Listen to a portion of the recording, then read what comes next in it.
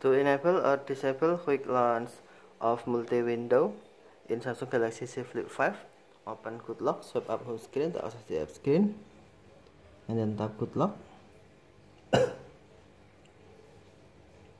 Next, tap Live App, and then select Multi-Start. On quick launch of the multi-window, tap switch until blue to enable or tap switch until gray to disable. Press and hold the recent key to quick access the multi-window. Okay, tap switch until blue to enable or tap switch until gray to disable. If you enable, you can select open in split view or open in pop-up view. Select option you want.